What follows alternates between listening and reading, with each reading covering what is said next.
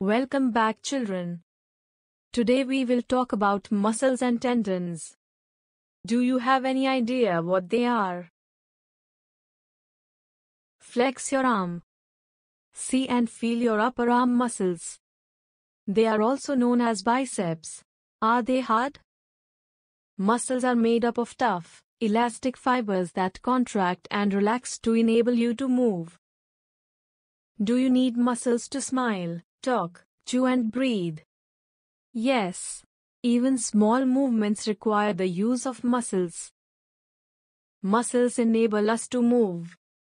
Without muscles, we will not be able to walk, run, jump or do anything else. Some muscles, such as biceps and triceps, are attached to bones. These skeletal muscles help the bones to move by pulling on them when they contract. Skeletal muscles work in pairs. They can only pull but cannot push. Not all muscles are attached to bones. Such as the heart muscles, stomach and intestines, are not attached to bones.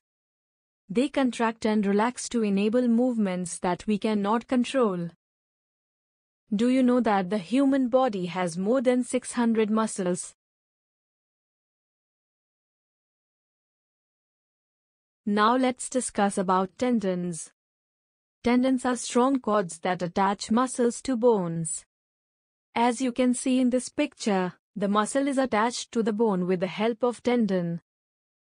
The strongest and the largest tendon in the human body is the Achilles tendon. The Achilles tendon connects the muscles in the lower leg to the heel bone.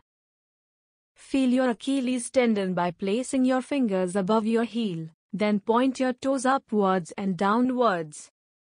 Can you feel it moving? This brings us to the end of the video. If you have any queries, you can write to us at thestudypod01@gmail.com.